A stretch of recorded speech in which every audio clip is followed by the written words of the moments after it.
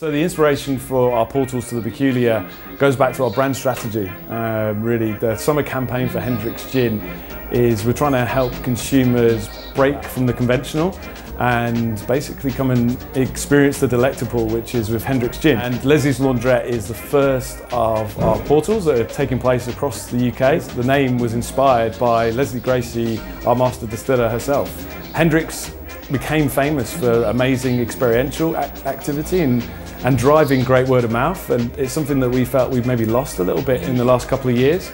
So we went to space with the challenge of effectively how do we get our experiential mojo back. So what we're really hoping for is a cut through with not just our target consumer but more broadly gin consumers.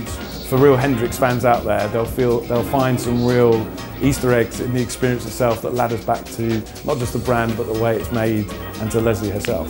We really wanted to immerse people in this brand world. If you look at the consumer, they're an extremely curious consumer. They're looking for brand experience. Yes, so the main theme are portals into the peculiar. So this is about escaping the mundane world and interrupting people on their kind of commute or their way from A to B. We've got three very different experiences but with a very central theme. And the first one, which is the Laundrette, we move to London Bridge. We are going to be in a bank, and then we go up to Scotland. We're going to be in a newspaper stand. We're bringing this kind of unique and peculiar world to life. So I think everybody that goes through the experience is going to leave with a really different kind of flavour of what Hendrick's is about.